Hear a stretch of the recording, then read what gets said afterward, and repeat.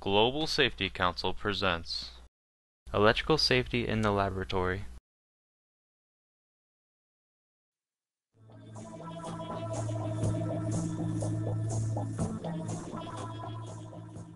Electricity is an integral part of today's labs. It's literally everywhere.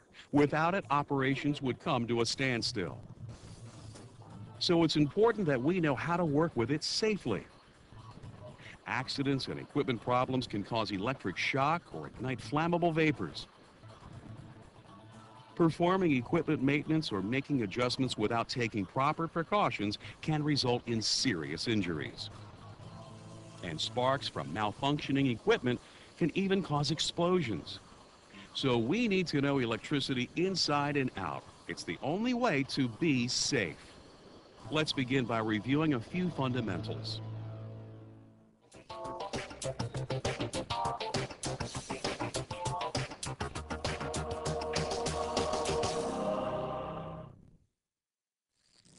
The force carried by electrical current is measured in volts.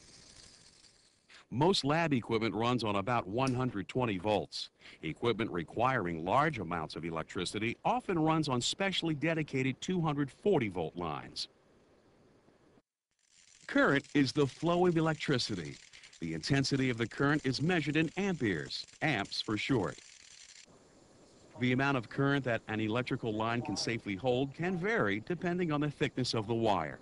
Most lines in a lab can safely carry 20 amps, but some equipment can require a lot more. You may have heard this before, but it's worth repeating. It's the intensity of current, its amperage, not the voltage, that causes shocks. And it doesn't take much electricity to cause serious injuries. In fact, exposure to just 6/100th of an amp, the amount of electricity needed to power a Christmas tree bulb, can be fatal if it passes through your heart. So we need to exercise caution around electricity at all times.